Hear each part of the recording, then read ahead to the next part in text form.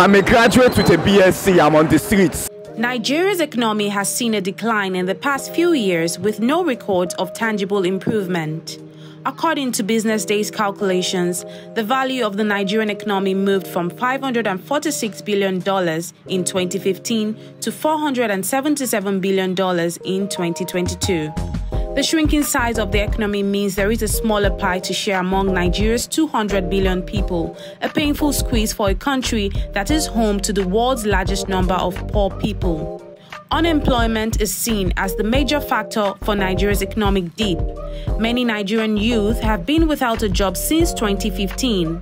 According to projections from global audit and tax advisory firm KPMG, Nigeria's unemployment rate is expected to rise to 40.6% as against 37.7% in 2022.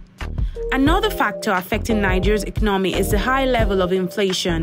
This has resulted in the rise in prices for goods and services and a subsequent fall in purchasing power. Again, the increase in petrol prices has further worsened the difficulties faced by Nigerians who are already burdened by numerous challenges. Gas, coal, and electricity prices have in recent weeks risen to their highest levels in decades.